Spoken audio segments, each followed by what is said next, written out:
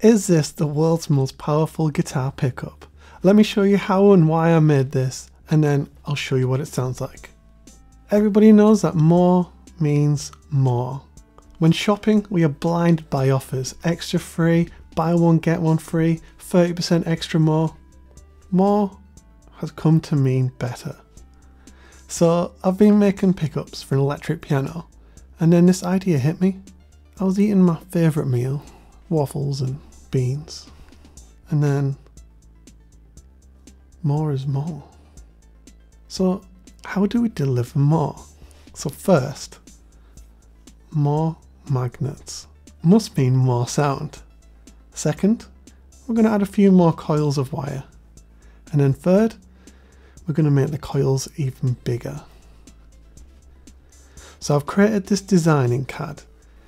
This is a standard Stratocaster configuration of 3 single coil pickups. Now let's remove the neck and middle position pickups. And this could be the space that we're going to try and work in. We've designed a very uniquely shaped pickup bobbin for this. So instead of having 6 magnets, we've got 66. And instead of 7,000 coils of wire, we have 10,000. The area of the coils increased 5 times. This approximately makes it 100 times more powerful than a standard single coil pickup. So yes, we're going to have to try this. So let's print this. So after a few hours in the printer, look at this bobbin, it is beautiful. If we put this next to a single coil pickup, you can see how different it looks. And if you put it next to a standard bobbin from a humbucker, oh my, what have we done? Next we need to wind this. I've created a special winding machine to do this. It's a stepper motor and has an Arduino that counts the number of steps. And then we just need to insert some magnets. We need to make sure that the same orientation.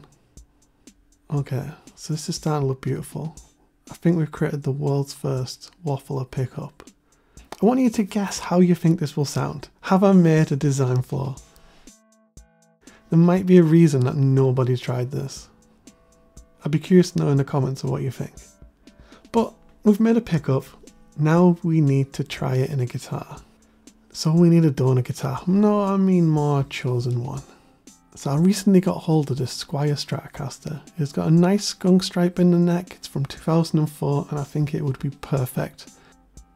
So let's strip it. To install this pickup we need to remove the strings and the current electronics.